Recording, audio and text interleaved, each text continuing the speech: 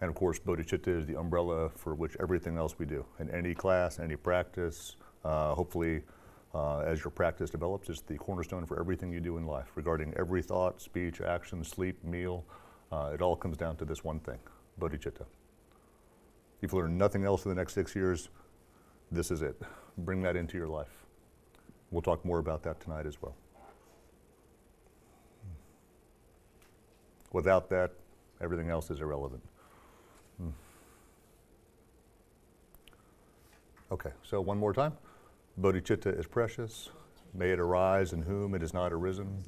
Once arisen, may it ever grow and flourish. Oh, one last one? Go ahead, yeah. And please say your name so we all know. Yeah. Marvin from Sarasota, Florida. Okay. I have my definition of compassion, but I remember you touched up a little bit on compassion. Would you mind refreshing me, please? Yes. So definition of compassion in Buddhism. This is Marvin's question from Sarasota. What is our definition? Because everyone has, many people have different definitions, but we have one that we use. But first, let me give you where it comes from. The Sanskrit is karuna. Please repeat. It's K-A-R-U-N-A in Sanskrit, karuna. And in Tibetan, for you Tibetophiles, please repeat, nying, je. Ning, N-Y-I-N-G, means heart. And je, J-E, ningje, means Lord in Tibetan, which is an honorific. We don't mean God by that term, just an honorific. So the Tibetan captures it well. When the king Songtsen Gampo in the 7th century invited the Sanskrit, 25 Sanskrit Panditas to come and literally they had no written language in Tibet. And you have this very educated guy who has all these Tibetan nomads, and they're really Tibetans have a very bad reputation at this time. And he's trying to get Tibetans to learn Dharma, and it's quite the undertaking. So you have these 25 Indian Panditas or scholars come in and create the Tibetan language Sanskrit derivative, completely Sanskrit derivative. But he says they're never going to understand these high Indian terms. So he makes this salt, he wants to make it salt of the earth. So get it for a second. So you capture the essence of it, because I don't want you just to get a definition. I want you to get a felt sense. For compassion, Lord of the heart, ningje. Ningje is beautiful. I want you to maybe get into it a little bit. Like, it's not just a definition, not just a thought process, but a felt process. That when you meet yourself and you bear witness to your own pain and your own suffering, that it's like, remember, it's like this being able to sit with your own heart, your own broken heart sometimes, your own pained and angry heart sometimes. And in that way, the Tibetan captures it beautifully. It's like to bear witness to your own and another person's pain, without trying to commandeer their pain.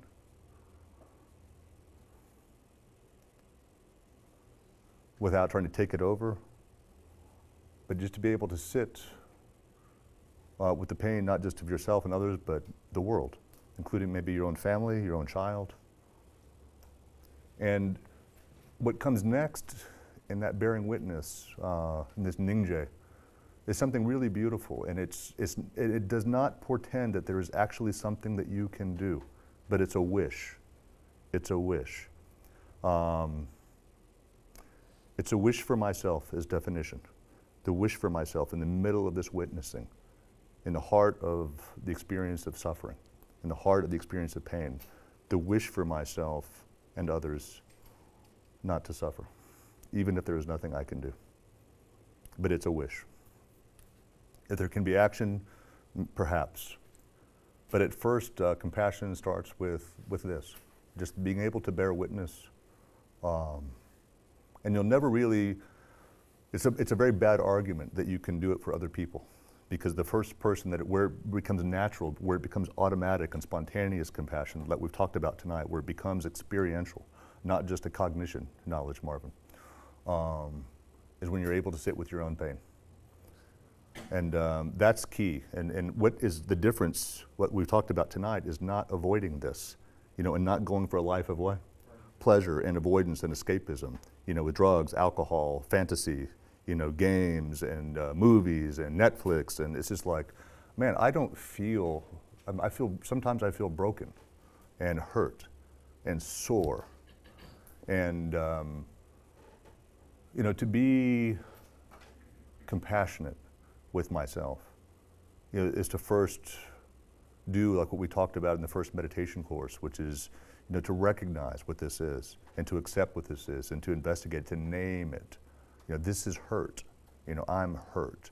And to feel that pain and to be able to sit with it. And compassion starts, for sure, it starts right there.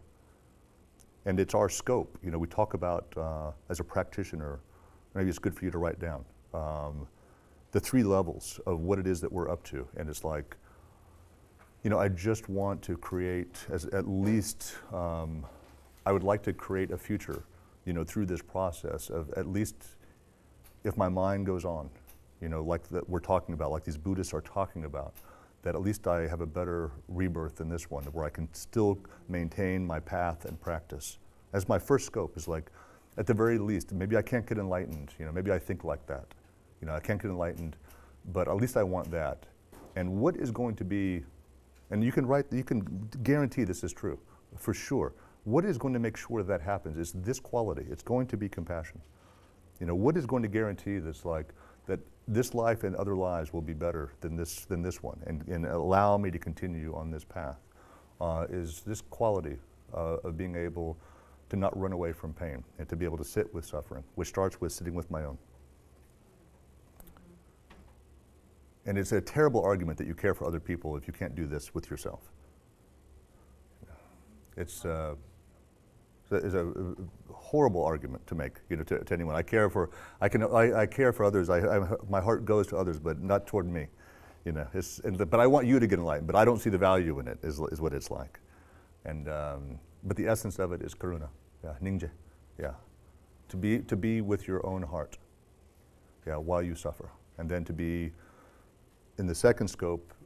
If we can follow through with this, then we can go further, and at least I can remove as a wish that I would like to gain enlightenment. I don't know if I can help others, but I would like to gain at least a personal awakening from suffering, and I only would want that because I sit with my suffering. You can't want truly to get out of this until you do this, until you sit with this. So your question about what is the definition of compassion, like it's a big question, and it has a big scope to it. And it's like, if you can't sit and you can't recognize your own suffering because you're always avoiding it, always medicating it and escaping and running away, then you can't ever face it, and you can't ever really want to get out of it in a realistic way. What I don't mean by avoidance, but get out of it in terms of enlightenment, get out of it, which is not immediate gratification. It's a really long-term process that we're talking about here of realization, of getting to truly know things the way that they are versus avoiding the way things are. And it all comes down to being able to sit with yourself in compassion. And at the very least, that will lead you to one thing, which is, God, may at least the next time be better than this one. Or hopefully, at least this will encourage me, this pain, this suffering will encourage me to go for at least my own awakening, because I can't stand it. And then the highest scope of all, that you can sit with your own pain, and to wish that you didn't have this. But it's there. It's this part of life. It's birth, aging, sickness, death. It's everything we talk about. Losing everything. And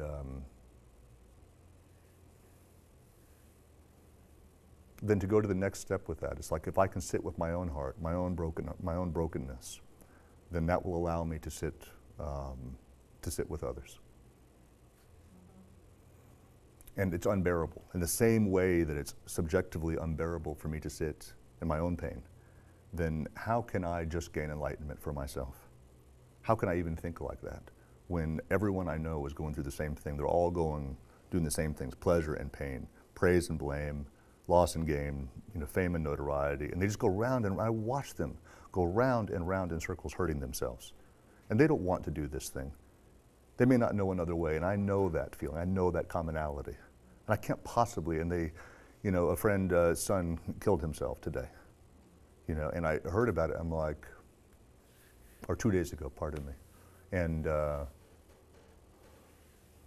she said, any thoughts? And this is a student, a friend of mine, for many years, who knows these practices inside and out. And it was all about this. About there's nothing, what do you say? What do you say to people? I mean, we had a retreat this weekend, I was going over this, and this is what I mean, in vivid terms. I've had, and this woman died already, but she walked out of Bergen-Belsen concentration camp, and she was in her late 70s, early 80s, and she never talked to anyone about it. Her family died. And she's telling me in trembling and quivering and breaking down and about her experiences that she had. And to be able to sit with someone in the midst of that, that shaking, really the trembling of life, that comes from me sitting with me. And to hold someone's hand and not try to divert attention, not try to crack a joke or even ask more about what happened, but just to stay right there with it.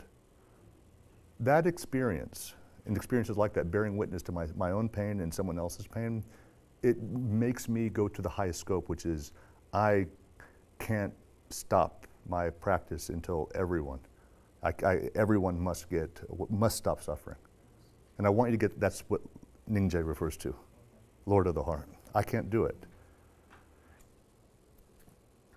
And to sit with someone, no judgment, that comes from facing me.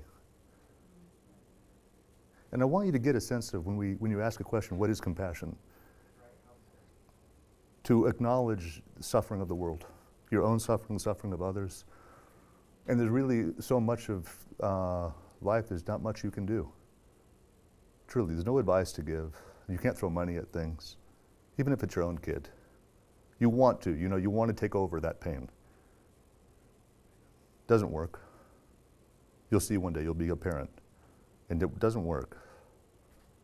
You have friends you'll give all the advice in the world to, it doesn't help. You'll see, mostly. Maybe on to the next round of suffering. And by doing these practices, you'll understand how to stop suffering, and not just get someone to the next place. And you'll do it yourself first. And then it'll lead you to the highest scope, which is, I just can't get enlightened for me. I have to do this for everyone. And that's what bodhicitta is. That's what compassion is. I must get enlightened. I can't stand the suffering. My own suffering, the suffering of others, and the world is unbearable. It's heartbreaking. And so that's my long, drawn-out response to your question. Yeah. Yeah. Okay. Yeah. So let's stop there.